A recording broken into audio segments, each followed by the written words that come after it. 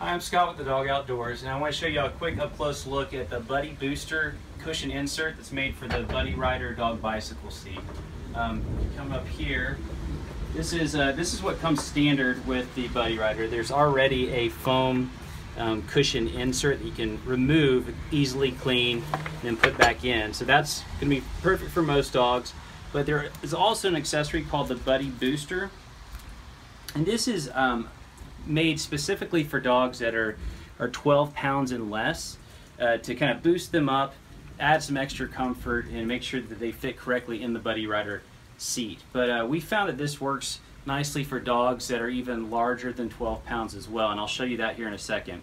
The reason it's in two pieces like this is just so you can easily throw it in the wash, wash and dry it, keep it nice and clean.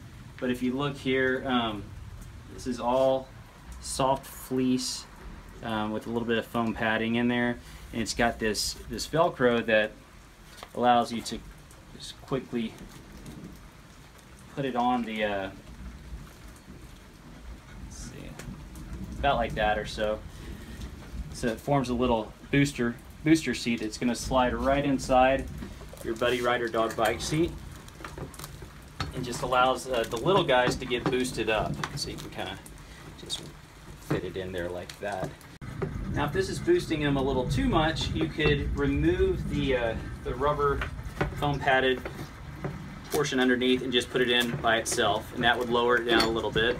Or if you have a dog that is over 12 pounds and you still want to add a little extra comfort, what we have found is that you can just remove this portion and reverse it. So flip it this way. We've included a couple of little Velcro dots that you could add right in these areas here, and then you could just put this in like so, and it would attach to that Velcro to kind of hold it in place there.